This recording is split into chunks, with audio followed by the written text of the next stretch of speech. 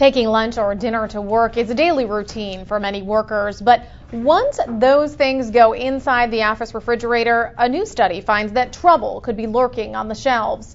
SNN Local News 6 reporter Grant Boxleitner has this story.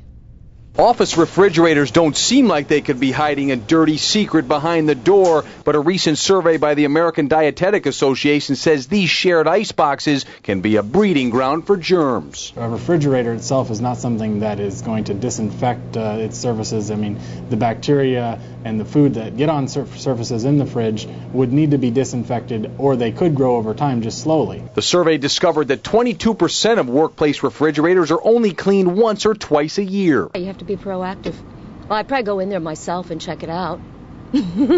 With gloves and a mask if I had to. We took our cameras to some of the workplace refrigerators in Sarasota, and while most of them passed the visual test, this one was downright disturbing. What's that mysterious yellow substance? Maybe we don't want to know. And the freezer wasn't much better. And the study also included that your office refrigerator may even be dirtier than your office bathroom.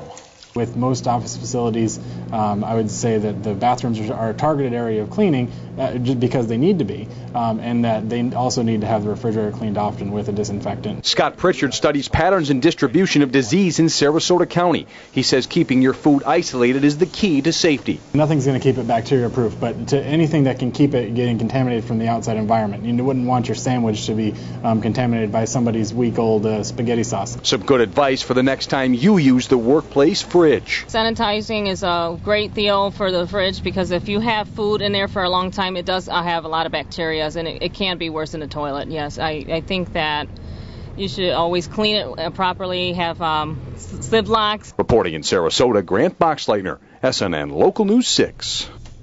September is National Food Safety Month. The Partnership for Food Safety Education recommends freezing or throwing away leftovers within 3 to 4 days. If you're unsure how long something has been in the refrigerator, it's best to throw it away. And for more information, you can go to www.fightback, and that's spelled BAC.org.